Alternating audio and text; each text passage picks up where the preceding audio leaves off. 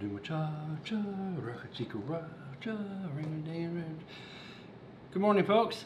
Just a quick announcement this morning. I just got the news yesterday, and this is probably old news. You probably already know about this, but you know, I'm a day late and a dollar short most of the time anyway. So I just found out that immigration here, in the interest of promoting, you know, immigration into Ecuador, immigration has decided to lower the cost of the visa. They've lowered it from $400 to like $270, and it's actually it's a little different depending on what type of visa you're looking for, whether it's temporary residency or permanent residency.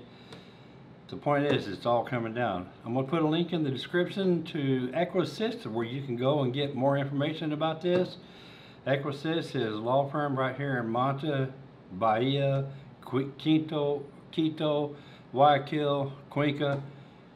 They can handle everything you need in regards to all your legal services and your immigration task getting moved into this country. Okay, that's it for today. I will see you on the next one. Ciao, ciao.